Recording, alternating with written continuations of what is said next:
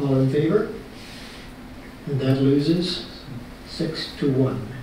Council has spoken. A condo building will be built on the corner of Branch Street and James Street, much to the chagrin of some residents, including Kelly Childs, owner and founder of Kelly's Bake Shop. It's a disappointment. It's a disappointment that we're not recognizing the intensity that we're bringing into the downtown core, the shrinking of our retail, the lacking in really caring for the heritage building that the bake shop's in. At the Planning and Development meeting last night, many residents and delegates spoke out to help maintain the downtown core and the lot that is home to Kelly's Bake Shop. It would eradicate two heritage buildings or compromise them greatly. And I think heritage buildings are a really important part of communities that are charming and communal.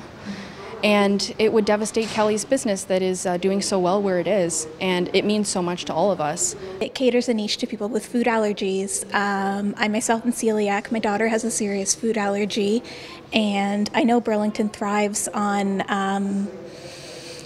the Sound of Music Festival and other festivities it has in its downtown, and we rely on Kelly's to get allergy-friendly food that we know will not make us sick at those events. There are areas outside the actual downtown area that we could legitimately improve by building up. With the vote, the downtown could see a condo as high as 17 or even 23 stories that the developers have proposed. But at the P&D meeting last night, the committee did vote to cap the height at 8 stories.